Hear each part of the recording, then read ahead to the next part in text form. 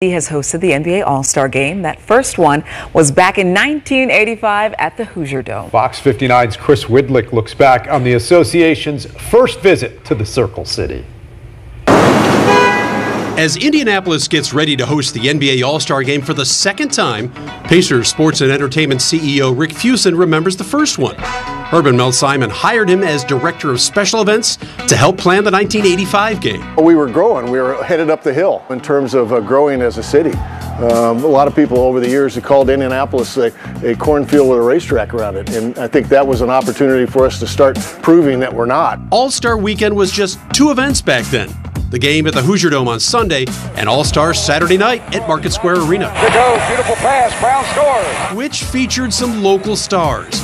Pacers ABA champions Roger Brown and Mel Daniels, and Indy's own Oscar Robertson and Dick and Tom Van Arsdale played in the Legends contest. Why? Pacers rookie Terrence Stansbury battled the highest flyers of that generation, Dr. J, Dominique Wilkins, and Michael Jordan in the dunk contest. Stansbury received the only perfect score of the first round with his 360 Statue of Liberty dunk and finished third behind Wilkins and Jordan. At this time, the Pacers were last place team, so to have a Pacer be part of this NBA weekend was pretty exciting for the fans at that time. For him to be able to go in that dunk contest and do so well was, hey, we can compete against anybody, including the big boys. With Saturday a smashing success, attention turned towards the actual game. But the weather threw everyone a curveball. It snowed about 6 inches overnight from Saturday to Sunday. Biggest crowd ever in the NBA All-Star history, and it snowed. That was a memory. It was also scary. But guess what? The city got it done, we got it done as a partnership, and all those 40,000 people came, and we had one of the greatest All-Star games ever. The game's MVP, Ralph Sampson, led the West to victory.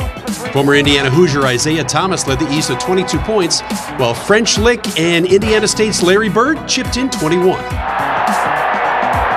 A lot of Indiana influence despite the fact there were no Pacers, and the fans loved that. The All-Star Game really made a statement about Indianapolis as a major league city, as an NBA city, and I think it kind of sold the fans on the NBA as well. The Pacers, they weren't drawing well. But to have all these great players come into Indianapolis and play that game at the Dome kind of really solidified Indianapolis as an NBA city. The 2024 game will bring Fuson full circle. He's retiring after the season the way he started. You can't ask for something like that, to be in the same place, working for the same franchise for 40 years, and to be able to start with an All-Star game and to end with an All-Star game. It fills my heart. Counting down to NBA All-Star Weekend, Chris Widlick, Fox 59 Sports.